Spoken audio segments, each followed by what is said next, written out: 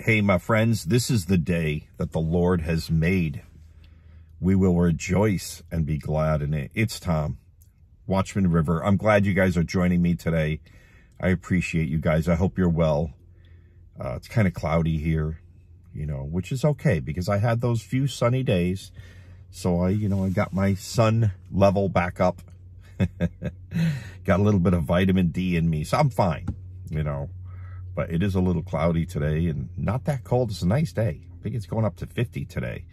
So, and I got to tell you, before we get started, because there's a lot of stuff going on, the jets are ready to strike Hezbollah in Lebanon, but we'll get into that. But I'm craving water, something so simple you won't believe it. Today I'm craving water and honey mustard pretzels. Those little crunchy honey mustard flavored pretzels. I love those things. I love those things. Do you guys ever try those? If you like them, I recommend you have them. That's a sturdy recommendation right there. All right, so before I get into, I got to go to Scripture. I want to get into stuff. But I'm going to Scripture because it's very important, and this is such a great psalm for these days. I think I read it one other time, maybe twice. This one's so good for these days. This is Psalm 27. Let's go. Here we go. The Lord is my light and my salvation. Whom shall I fear? The Lord is the strength of my life. Of whom shall I be afraid? When the wicked came against me to eat up my flesh, my enemies and foes, they stumbled and fell. Though an army may encamp against me, my heart shall not fear. Though war may rise against me, in this I will be confident. One thing I have desired of the Lord that I will seek, that I may dwell in the house of the Lord all the days of my life, to behold the beauty of the Lord, and to inquire in his temple. For in the time of trouble he shall hide me in his pavilion. In the secret place of his tabernacle he shall hide me. He shall set me high upon a rock, and now my head shall be lifted up above my enemies all around me. Therefore I will offer sacrifices of joy in his tabernacle. I will sing, yes, I will sing praises to the Lord. Hear, O Lord, when I cry with my voice. Have mercy also upon me and answer me. When you said, seek my face, my heart said to you, your face, Lord, I will seek. Do not hide your face from me. Do not turn your servant away in anger. You have been my help. Do not leave me nor forsake me, O God of my salvation. When my father and my mother forsake me, then the Lord will take care of me. Teach me your way, O Lord, and lead me in a smooth path because of my enemies. Do not deliver me to the will of my adversaries, for false witnesses have risen against me, and such as breathe out violence. I would have lost heart unless I had believed that I would see the goodness of the Lord in the land of the living. Wait on the Lord, be of good courage, and he shall strengthen your heart. Wait, I say, on the Lord. Beautiful, isn't it? Man, when you're down and you're like, come on, Lord, I'm tired of this world. And are you there? Are you coming soon? This is a great psalm. Some people in the comments have told me they've memorized this whole psalm. Psalm 27, powerful. So look, we're living in a very turbulent world. Would you agree? We're living in a very turbulent world. I believe we are living in the very, very last days. We're seeing it in the news every day. We're watching it like birth pangs ramping up. Wars, rumors of wars. We're watching all these globalist ventures right before our eyes. We're watching the 2030 agenda that everyone is obsessed with. We're watching central bank digital currencies being tested and ironed out, getting it ready for that beast system. We're seeing a rise throughout the entire world of violence and riots in the streets. This never used to happen. If there was a huge riot somewhere, I don't care what part of the world it was in, it would take over the cable news 25 years ago. They'd show it for 24 hours. Now it's everywhere all the time. We are seeing so many calls for peace and safety and peace security, it blows my mind. We're in the very last days. Nobody can convince me we're not. We're watching the cries to push Israel into basically forcing a two-state solution from all over the world. Then within Israel, we're seeing a cry for the third temple, and we know it's going to happen. Doesn't have to happen before the rapture. I think it probably happens right after the rapture. They have the red heifers. They haven't had red heifers like this, perfect ones. They only need one. And I think they have 4 that are perfect. They only need one. They need to sacrifice it to use those ashes so then they can begin their temple sacrifice. We're seeing earthquakes in diverse places. There was an earthquake in Cape Canaveral, Florida, the night before last. Unheard of. Unheard of. It's an area that just doesn't get earthquakes. Volcanoes that are just active. More volcanoes are active right now. This year, they're ramping up. They're active all over the world than there's ever been before at one time. Lies and deception from every angle. Everywhere we look, we're being lied to. We're being lied to in advertisements. We're being lied to on television. We're being lied to in the press. We're being lied. Everywhere we look is lies and deception. I always tell you the only truth I can find is Jesus. The only truth is in the Word of God, and it's a relationship with Jesus. People calling good what is evil and evil what is good. Do you see that? It's everywhere. It's everywhere. Romans chapter 1 verse 28 says, "And even as they did not like to retain God in their knowledge, God gave them over to a debased mind to do those things which are not fitting." In the original Greek, the word for debased means morally reprehensible, depraved, worthless, despicable. We're seeing that. God is giving them over to their debased minds. And we're seeing wicked and evil increase at a rate that's unimaginable. I never thought, in my 60 years, I never thought I would see this much evil. And it's celebrated. Everyone's like, where's the justice in this world? What has happened? There's no justice anymore. We're in the last days. We're getting very close to the pre-tribulation rapture. Very close. It's time to pay attention. It's time to be awake. It's time, most of all, to keep your eyes on Jesus. Go to the Word. Be in the Word every day. From the times of Israel, I'll probably call this video like the jets are ready to strike, because in the times of Israel today, the IAF chief warns Hezbollah, hundreds of our fighter jets are ready to strike at a moment's notice. You know, now that the war is winding down, or appears to really, like, Israel's in control of the Gaza Strip for the most part. The northern Gaza Strip is done. The southern one, they're still in Han Yunis, but they've encircled it, and they're really honing in on, hopefully they're going to try to find the hostages. But as that is winding down, Israel's very emboldened to say, let's take care of this problem with Hezbollah on the Lebanon border, and let's push them beyond the Litani River. Let's get them, you know, up a few miles. And they're emboldened right now.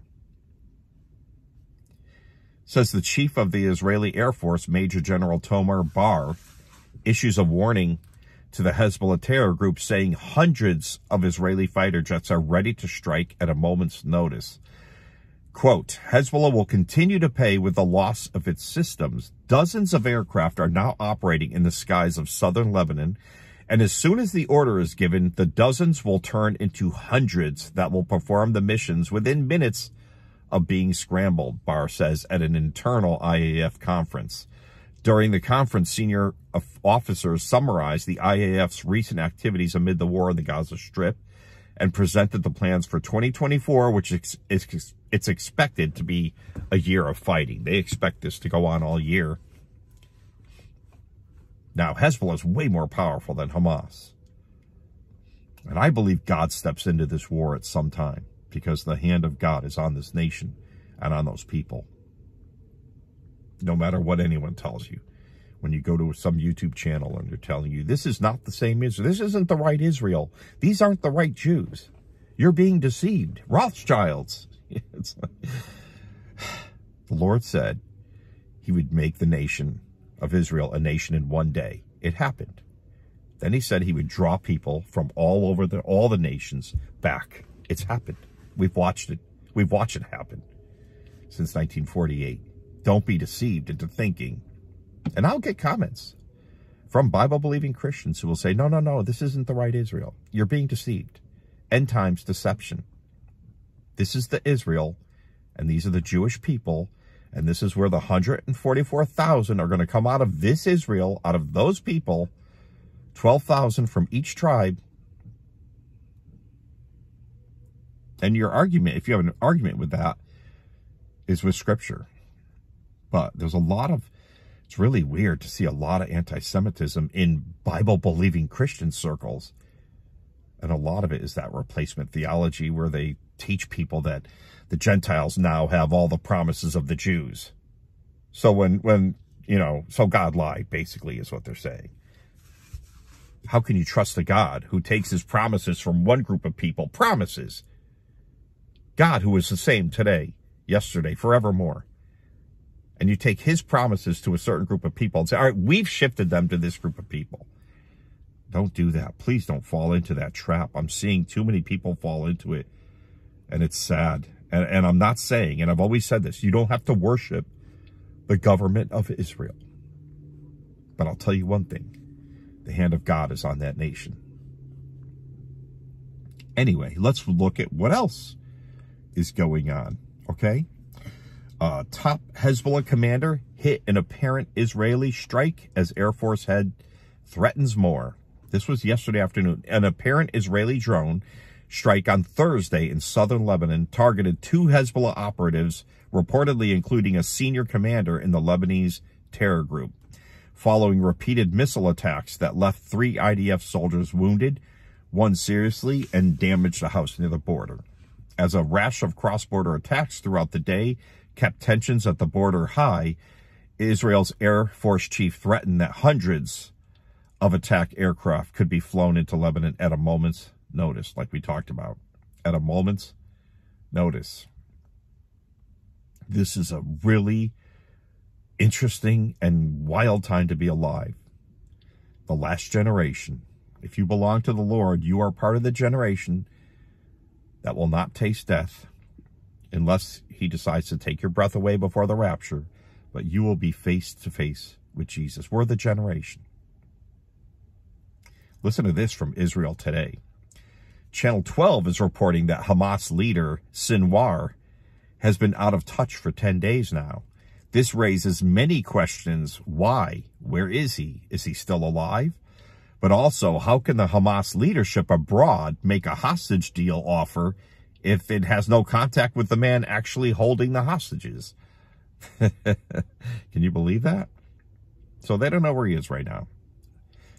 I've got a feeling that the IDF, I think they know where he is, but, you know, or the whereabouts, like a general area of where he is. This is also from Israel Today, and this was middle of the night last night. Hezbollah overnight fired 30 missiles into northern Israel. There were no reports of casualties. Hezbollah said this was in response to a targeted drone strike earlier in the day in which Israel killed a senior member of the Iran-backed terrorist militia. French officials reportedly warned Lebanese leaders that Israel is preparing to go to war against Lebanon as a whole due to the situation with Hezbollah. Wars and rumors of wars ramping up. Ramping up. Next, from Insider Paper, we have Israeli destruction to make a Gaza buffer zone is a war crime, according to the UN. Israel's reported ongoing destruction of all buildings along the border inside Gaza with the aim of creating a buffer zone is a war crime, the United Nations rights chief warned on Thursday. I don't know if they called what happened on October 7th a war crime, but I don't believe the UN did. It's interesting, isn't it? In a statement, Volker Turk pointed to reports that Israeli military is working inside the Gaza Strip to destroy all buildings within a kilometer of the border fence with Israel with the objective of creating a buffer zone. I wonder why they have to do that. Come on. I wonder why. Next, we got from Israel Today. While U.S. and French diplomats have been trying to prevent a war between Israel and Lebanon, here's the foreign minister of Iran taking off from Tehran today to visit Beirut. They have a picture of him. See what he looks like? That's it. How much you want to bet he's working toward a different goal? The Americans and French might have money and diplomatic clout, but Iran has a literal army on the ground in Lebanon. Hezbollah. Yeah. Yep. You know, we're in an election year here in the United States, so we are, you know, really, things are happening that are more to do with saving face for our election than caring about anyone else. The Jerusalem Post. This happened last night. Syria claims to have downed Israeli drones near Damascus. Syria's defense minister claimed to have downed 2 drones launched from Israel toward the Damascus area on Friday afternoon, with Syrian media reporting that an Israeli airstrike had targeted a military airport east of Damascus about the same time. And I think it did hit that airport. It's the Meza, I think that's how you pronounce it, M-E-Z-Z-E-H. Meza makes it sound Italian. Meza. It's probably the Meza military airport. What else? Next, we've got from the Times of Israel, the IDF is preparing for an expansion of war. Northern Command Chief tells the heads of evacuated communities. You know, all those people, they all left their homes in the north. They're waiting for peace and safety to be declared so they can go back into their homes. The head of the IDF's Northern Command, Major General Ori Gordon, met with mayors and council heads of the evacuated communities in the north to discuss the security situation along the Lebanon border, the IDF says in a statement. Listen to this quote. Listen to this. Gordon assured the local officials that the military's goal is, here's the quote, to change the security situation in the north in a way that will allow the residents to return safely and with a sense of security. Everything is safety and security. And he said that the IDF is continuing to prepare for the expansion of the war and going on the offensive against the Iran-backed Hezbollah terror group. But he's saying, you know, at some point we'll get where our goal is the peace and safety to get you back to those homes. Is that the peace and safety and sudden destruction comes? I don't know. I believe we're seeing the Psalm 83 war. I believe God will enter in. I just don't know if that, when they're saying peace and safety, then sudden destruction comes, which I think is a combination of God entering in and the rapture.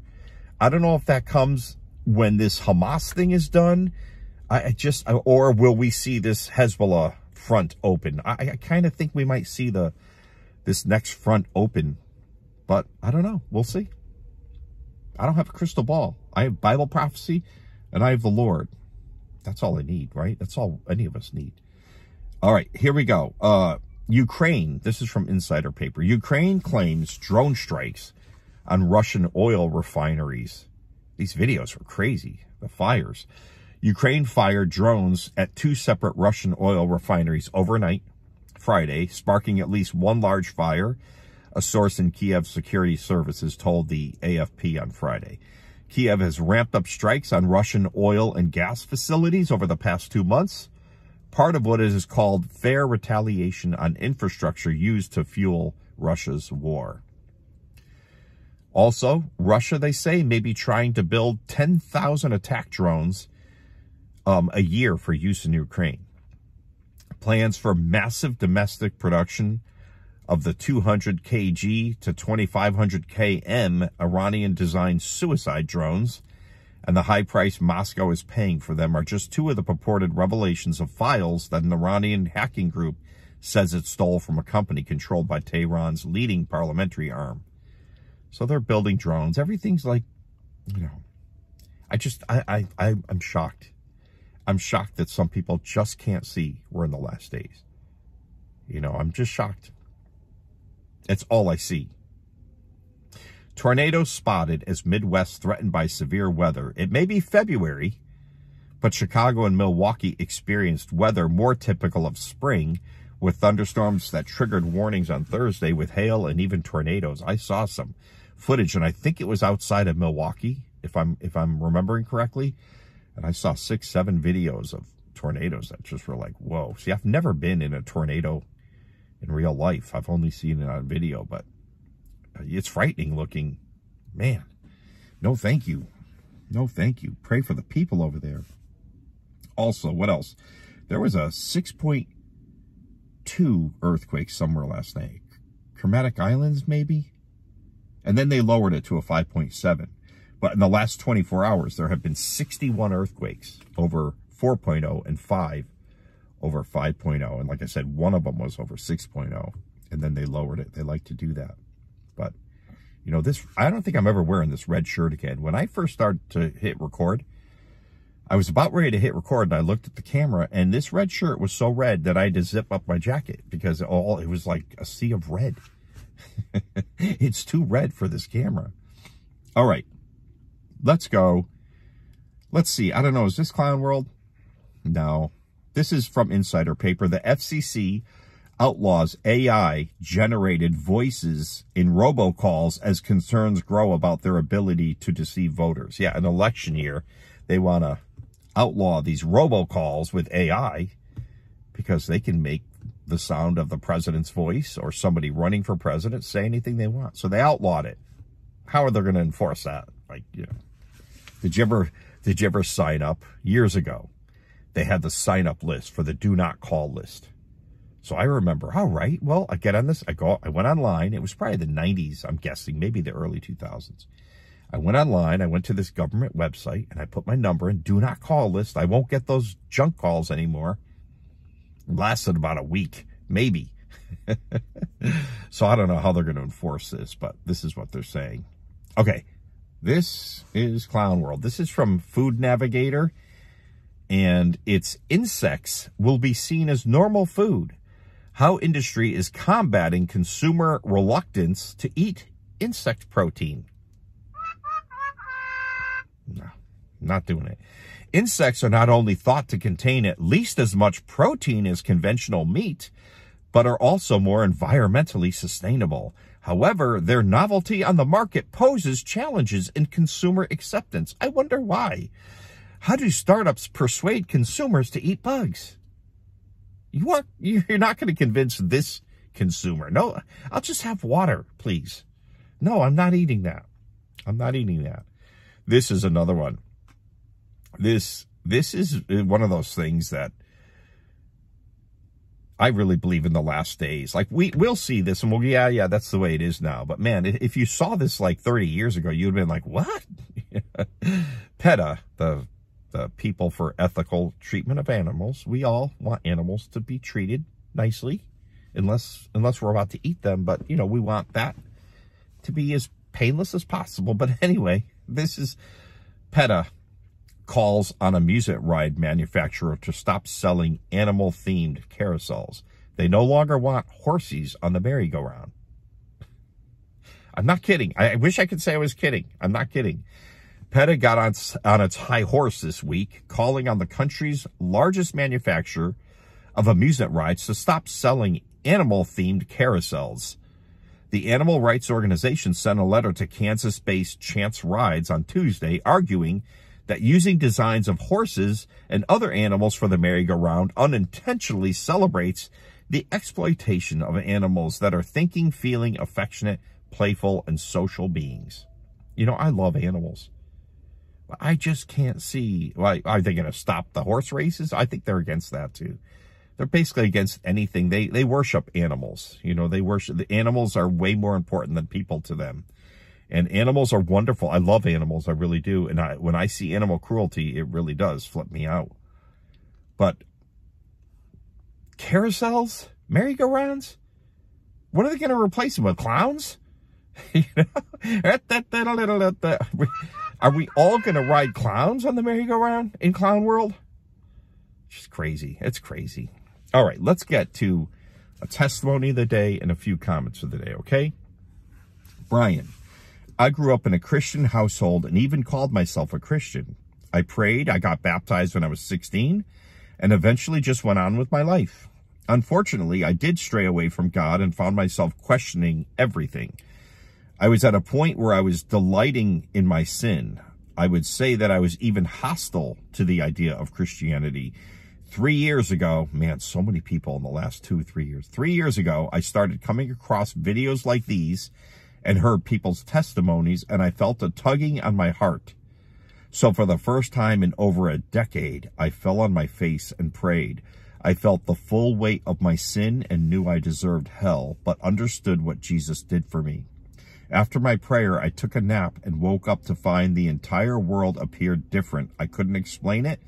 I went to a restaurant and noticed that I loved everyone in there, regardless of who they were or what they might have done. I was in awe, and I kept hearing this thought in my head saying, I make all things new. That's part of my testimony. I'll share that one day. Oh my goodness.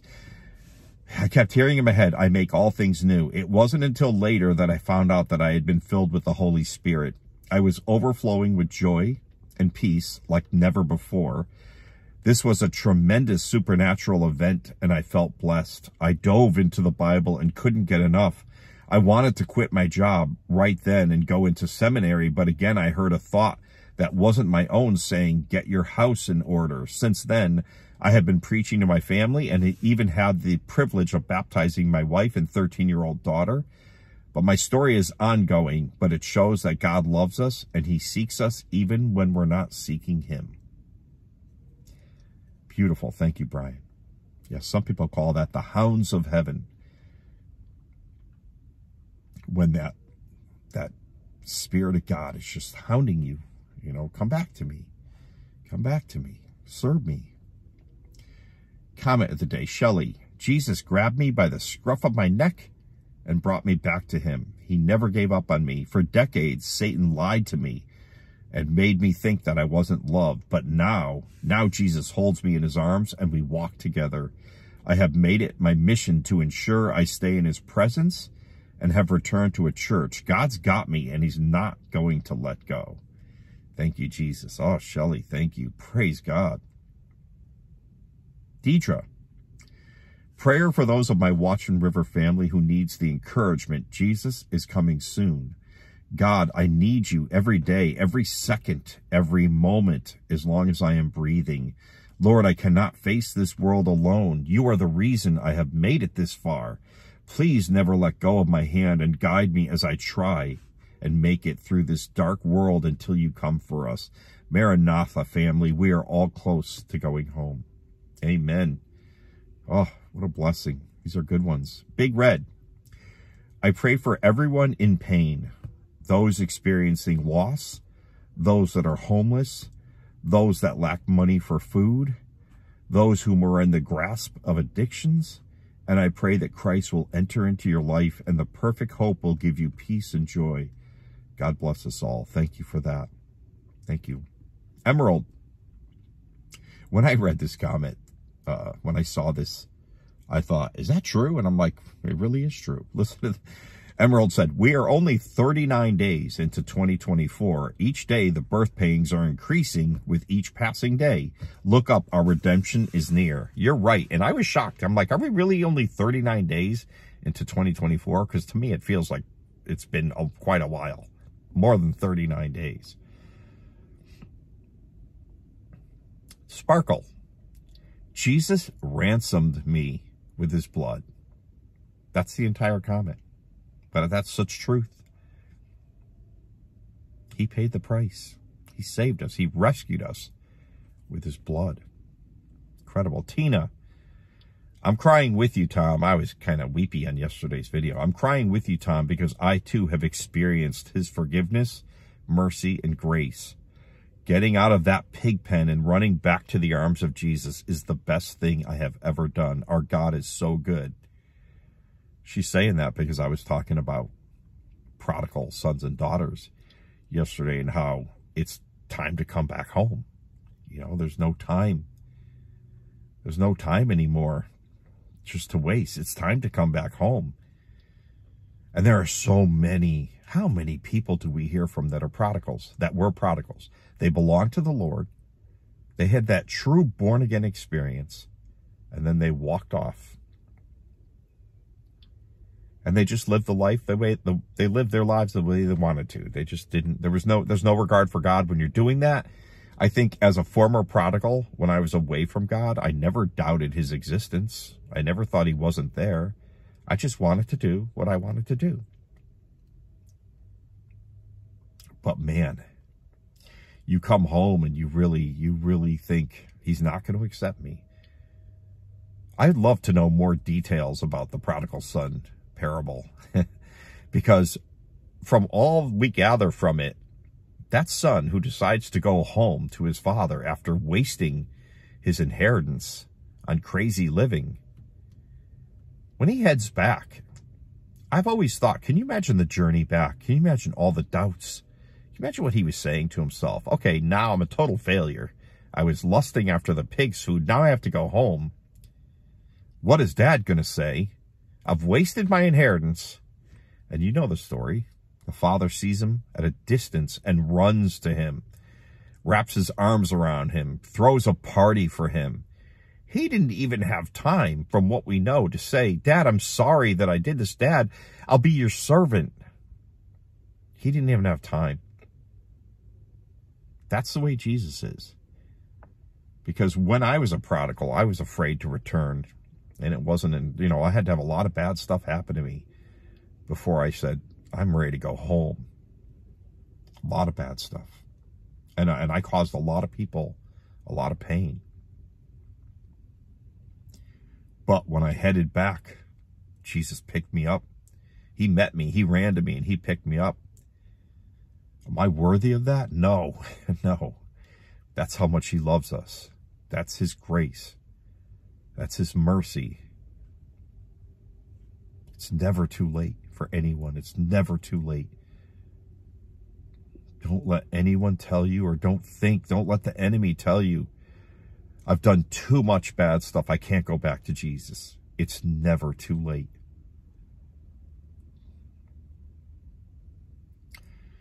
Jesus came to this earth to die for our sins, to pay for our sins with his blood. He put on human flesh. He walked perfectly among us,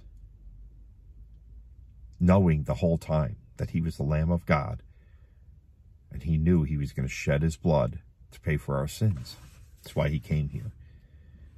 That's what happened. He never sinned once, but they treated him like a criminal. They beat him, they brutalized him, and they put him on the cross. This is the God of the universe, the only begotten Son of God, who spoke and nothing became everything. He's the one who put the sun in the sky and the moon and the stars, and he's the one hanging on a cross because he loves you. He's the one shedding blood, allowing it to happen because he loves you. He wants to spend eternity with you.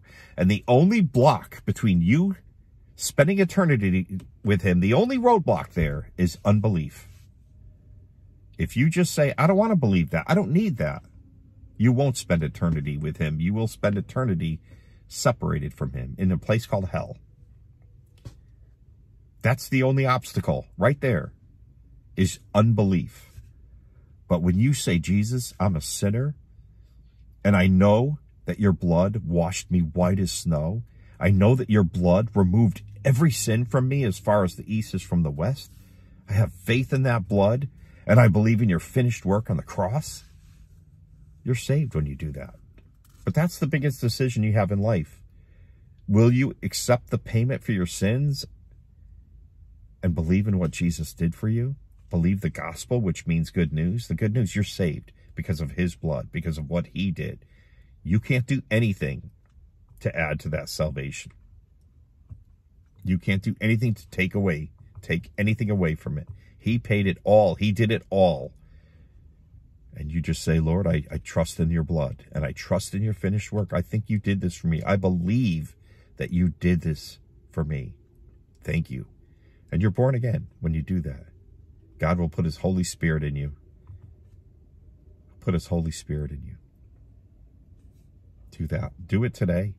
Today is the day of salvation. Don't put it off. If any of that sounds like truth to you, you run toward it, because it may never come back. That feeling may never come back. But talk to Jesus. Talk to Jesus. He can help you a lot more than I can. All I can do is give you the good news. He does everything. He's the all in all, everything. Our one-time payment for sin, our King, our Savior, our Lord. And he is good. So I'm going to shut the camera off now, and I'm going to say a prayer for every person who watched this video. And if we're not raptured today, and you guys, today is, I'm not saying it is the day of the rapture, but I'm saying it is a perfectly good day for the rapture. But if we're not raptured today, God willing, I will see you guys tomorrow. I love you guys.